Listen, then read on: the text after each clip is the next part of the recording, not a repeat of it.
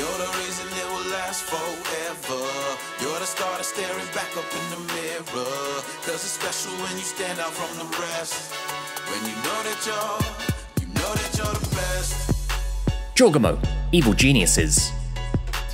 Kicking off the April Esports Play of the Month, we have a special play coming from Jawgemo of Evil Geniuses, as he claims one of the best aces in Valorant I've ever seen. The blades, we're moving away from that dart.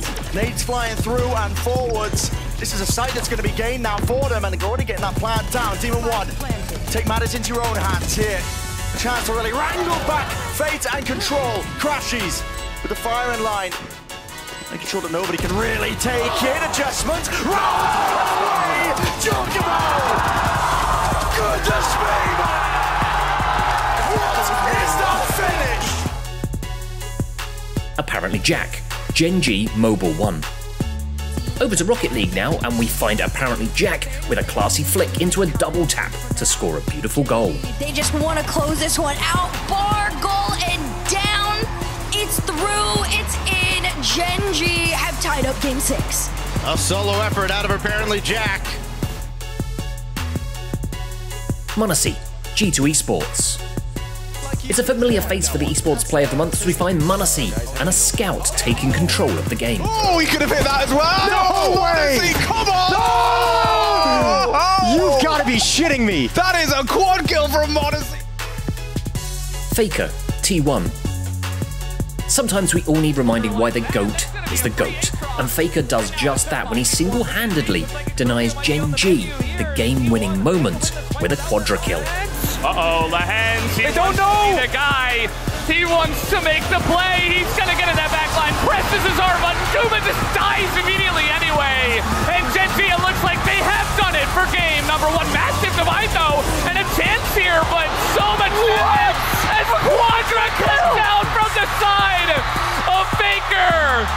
And that might just keep this game alive actually, as Toby is still Dfuzr, Beastcoast.